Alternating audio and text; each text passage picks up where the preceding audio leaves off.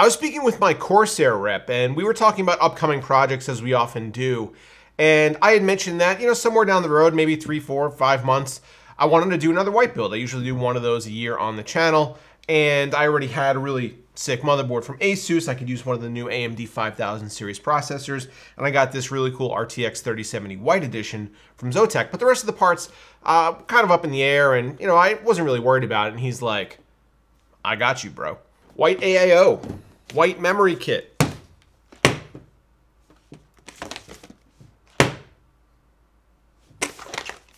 White power supply, SSD that's black, but you won't see it, and the new white edition of their iCUE 5000X RGB chassis.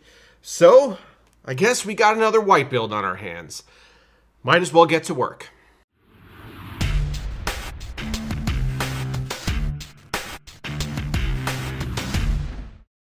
When you're looking to buy something online, you end up going through a bunch of reviews on websites and trying to figure out what's the best and what's worth your money?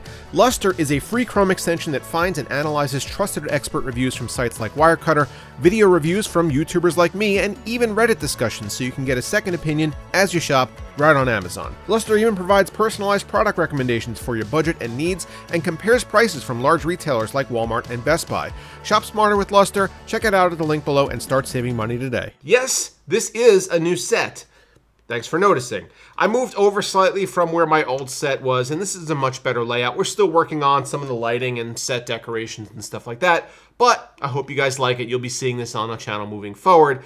And if you want to continue to see videos from me, make sure that you hit that subscribe button down below. It definitely helps the channel out a ton. Also, consider following me on Twitter because, I don't know, why not? Now, this build did come together a lot faster than I initially anticipated, and big thank you to Corsair for making that happen. Now, they didn't sponsor this video, but they were able and willing to provide a lot of the components that we are going to use today.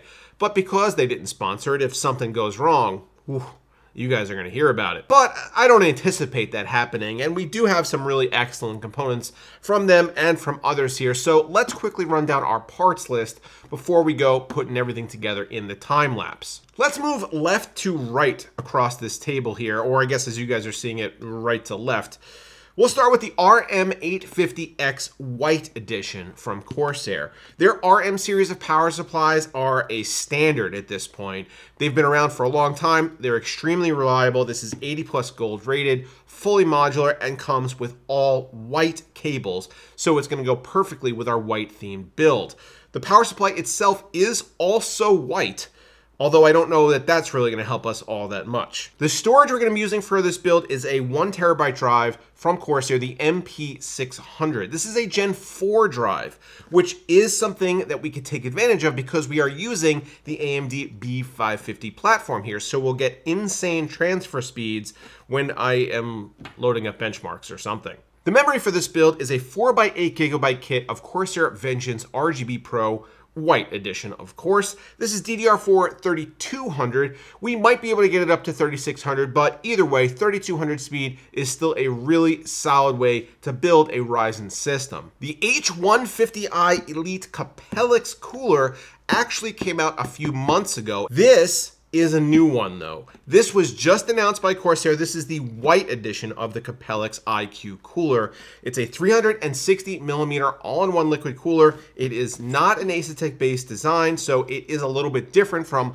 a lot of the things that you might be seeing, but you have white fans, white radiator, white hoses, white block top. This is gonna go perfectly in the build. Zotac is one of the few companies that is making white GPUs right now, and this is their RTX 3070 Twin Edge White Edition. It is fairly compact, fairly power efficient, and I tested the regular non-white version of this 3070 at launch, and it was a really solid performer, and thermally was pretty good too. So this white version is exactly what we need here. I ran a poll on Twitter a few weeks ago regarding this build. I didn't really let you know what it was about, but I asked you guys what you would pair with an RTX 3070, and the answer was a 5600X. But we just did the Viewer's Choice PC, and that used a 5600X, so I didn't want to use it for two builds in a row. So instead, we have a 5800X, which doesn't really get a whole lot of love, but is still a really great gaming CPU and will pair really well with the 3070. They are kind of on the same power level, and I think this will be a really good blend for both. Topping it off, we need a white motherboard. Now, while this board from ASUS is not entirely white, the B550A Gaming Strix board does still look really good. It's got white accents over the I/O cover, along with silver and white across the rest of the board.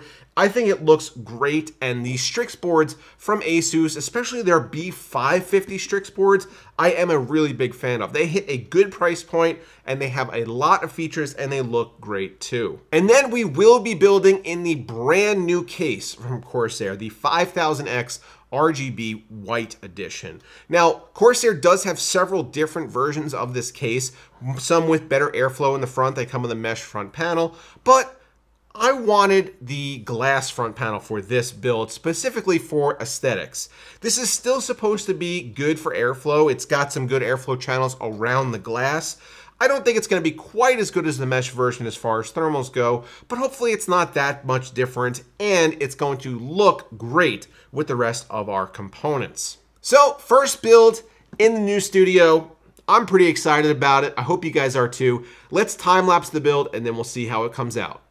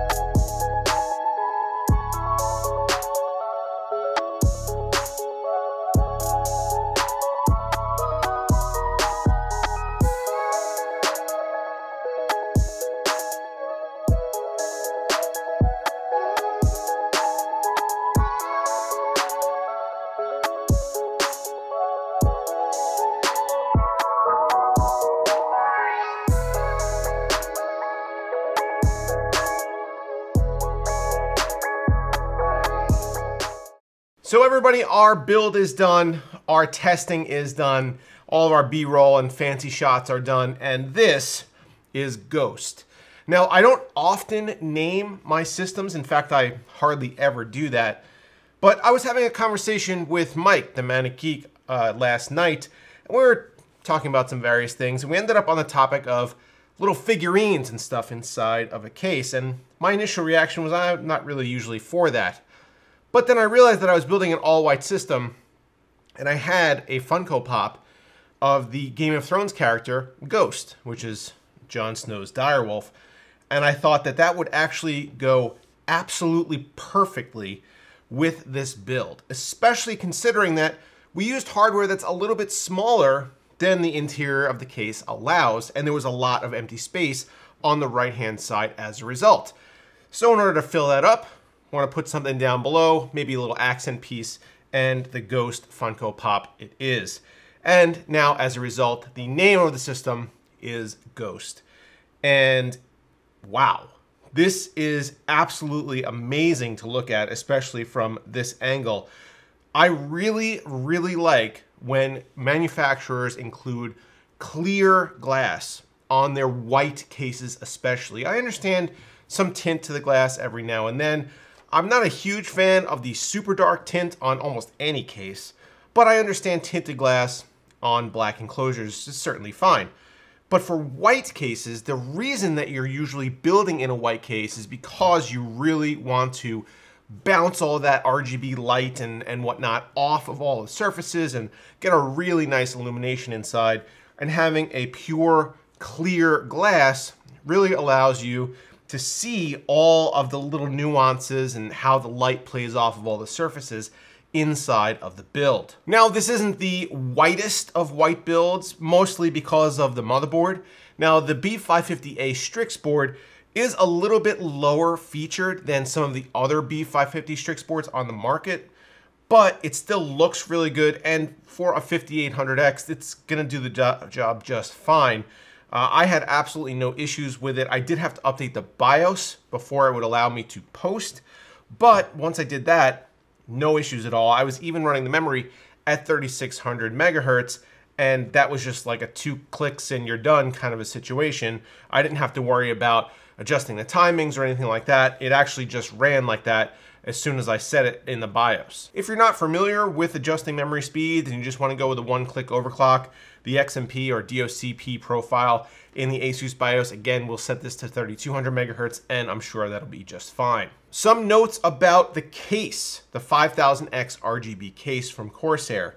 This is a really excellent case. I really enjoyed building in here. There are a lot of really cool little subtle features and ways that they facilitate the build. The initial cable shroud placement is tight, and when I was routing my 24-pin through the cable grommet, it actually was so tight that I couldn't fit the cable grommet in there anymore, and I had to take it out. That's really not a big deal. The grommet is actually behind the cable cover anyway, but Corsair does provide you with so many things. Like, look at all of these cable straps that come in the package.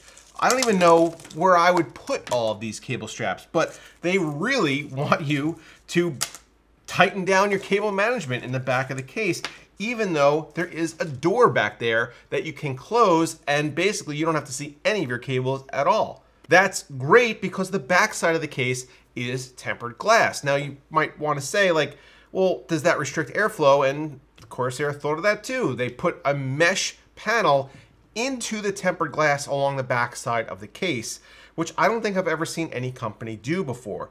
There are a lot of things that Corsair thought out in the construction of this that facilitates both airflow and great aesthetic value. Another one of those things is this. Now, when I first opened the package, I didn't read the instruction manuals, and I pulled this out and I'm like, what the hell is this thing? But this is actually a piece that you could put at the front bottom of the shroud to allow you more space for custom loops. So if you wanted to put a pump res combo down in front of your power supply, or a thicker rad, or maybe even a push-pull configuration, this piece is gonna allow you a lot of room to do that while also closing off the end of the shroud so you don't have to see in and see all your cable mess. They also give you things like this, which is a USB 3.0 front panel 90-degree adapter. Now, I couldn't use it in this build because of the positioning of the port on the motherboard. However, this is a very inexpensive piece, and Corsair thought to include it in the packaging in case you need it when you're doing your build. This is another great little touch done by them. I also really like the dust filter that they put on top of the case. Now, I guess the dust filter itself is pretty standard. It's a nice quality, but the magnets are super thick and hold to the top of the case really well. I've had builds where you put this in place on the top, and no matter what you do with the case, if even you move it a little bit, this thing just goes flying. So it's really nice to see that Corsair thought it out and gave you a little bit more security when you're putting a dust filter on top. Another little thing that struck me while doing this build that might seem inconsequential to you guys, but actually was kind of a big deal to me, is that the pre-installed thumb screws for basically everything in this case weren't torqued down from the factory by some jacked robot and required an impact wrench to take out. I could actually use my thumbs and unscrew them just very easily. This is a little touch, but it means that you save time during your build. You don't need to go get a screwdriver or, you know, some kind of a drill or something to get your screws out before you can actually install your hardware. And the last little thing that I'll say about what Corsair provided to us, the RM850 was the perfect choice for a build like this as far as power goes.